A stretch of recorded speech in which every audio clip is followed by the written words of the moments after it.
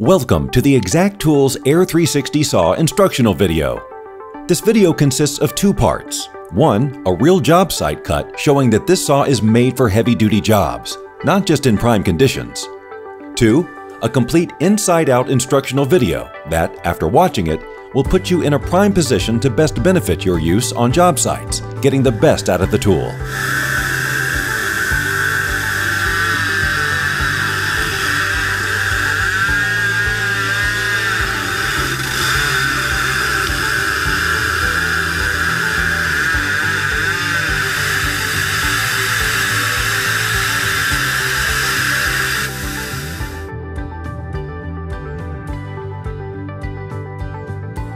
Before we get started, there are a few key points to help you optimize the usage of this tool. Never run the saw without load. This could cause the RPMs to run extremely high and heat the motor up, shortening the lifespan of the tool. Always check the oil level prior to making a cut.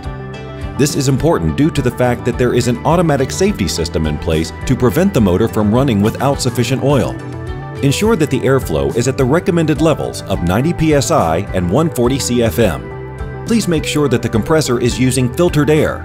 We recommend 40 microns per cubic meter or less, as is recommended for other pneumatic tools. In the next few steps, we will go through the main parts of the machine. These are the three tools we ship with the machine. A wrench for changing the saw blade, adjusting the straight cut, and pushing the oil tank piston down. The Allen wrench to change the blade. It is also possible to unscrew the oil lid with the help of the Allen wrench. A small funnel is also supplied to help you add the oil to the machine. This is the motor part, and this is the gripping unit. They are connected together with a shaft. As you can see, there are many handles on the saw. They come in handy when cutting on a job or in a trench. This knob is a part of the gripper adjustment and locking mechanism. When placing the saw on a pipe, you first have to fix it onto the right place by adjusting or tightening the gripper arms around the pipe. After the saw is tightly positioned and in place, you will still have to lock the gripper arms with the locking part of this knob. The tool must be locked in the upper position when being placed on the pipe. While in the upper locked position, pull the yellow knob to release the lock.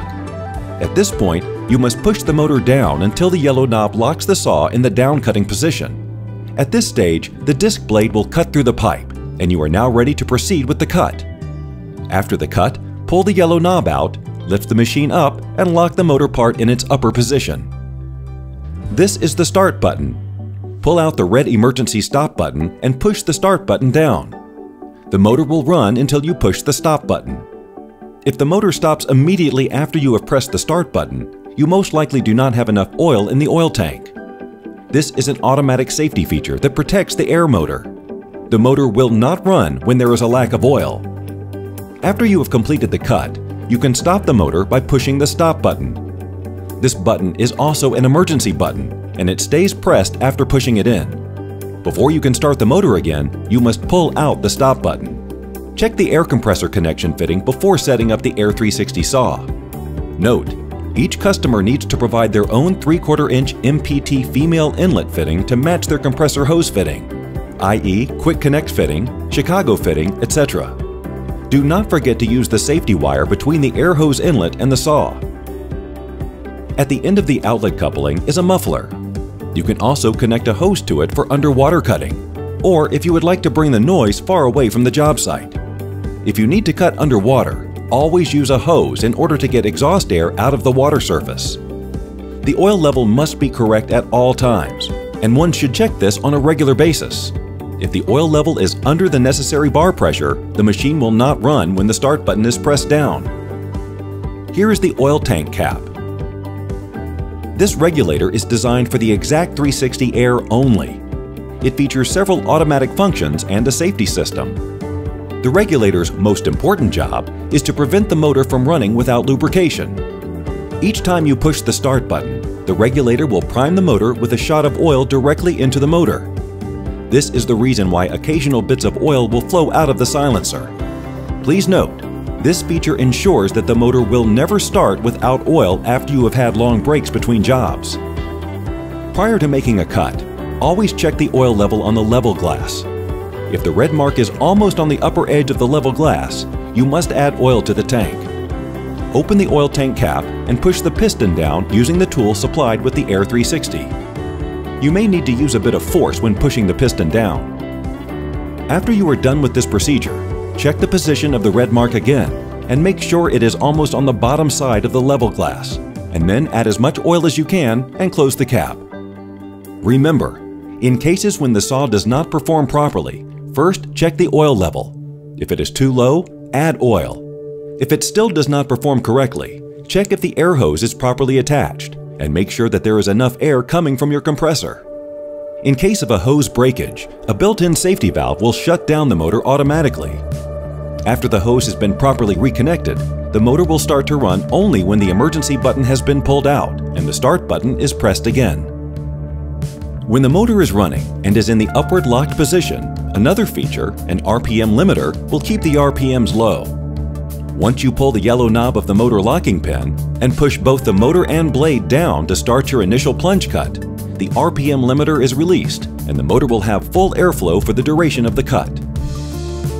Before using Exact Air 360 pipe saw, check the following points: that the sliding lower blade guard slides freely, that the motor unit locking mechanism functions perfectly,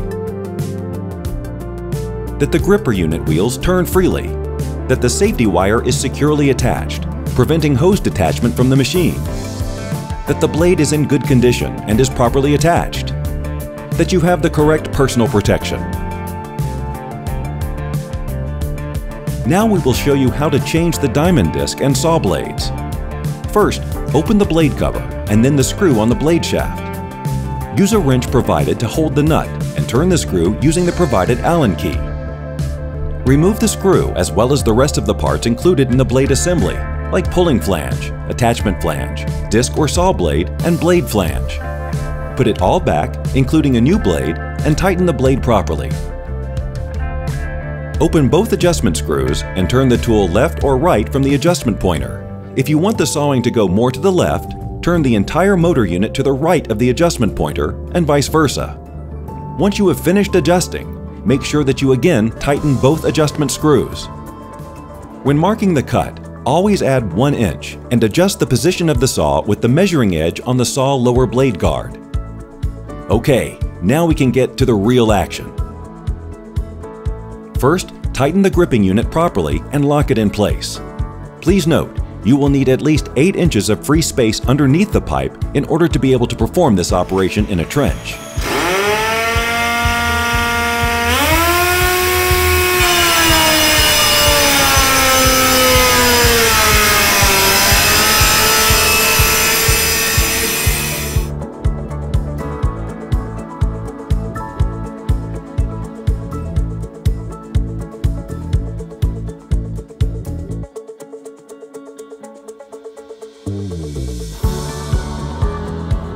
The Exact Air 360 pipe saw allows the blade to move through the cut easily without binding, which makes it a safe and user-friendly experience. Notice how clean of a cut the blade leaves. There is also very little heat transferred to the pipe, so it is safe to touch with bare hands immediately after the cut. We offer 3 kinds of discs or saw blades for the Exact 360 Air machine. The ALU 180 saw blade is designed to cut all kinds of plastics and aluminum pipes. The Cermet 180 saw blade is used for steel and stainless steel cutting. Please note, the lifetime of the Cermet blade is relatively short because the RPM of the saw is designed for cutting cast iron pipes with the Diamond saw blade. The Diamond X180 saw blade is designed to cut cast iron, cement line or ductile pipes. You can also use the Diamond X180 disc to cut pipes made from hard plastics such as PVC and fiberglass. During this instruction video, we have shown how to use the Exact 360 Air machine while cutting a stationary pipe, and simulated the cutting in a ditch where the pipe cannot rotate. You can also use the Exact 360 Air saw to cut pipe on pipe rollers and rotate the pipe instead of the saw. Thank you for choosing the Exact 360 Air saw, and please remember, if anything unexpected comes up, please read the manual.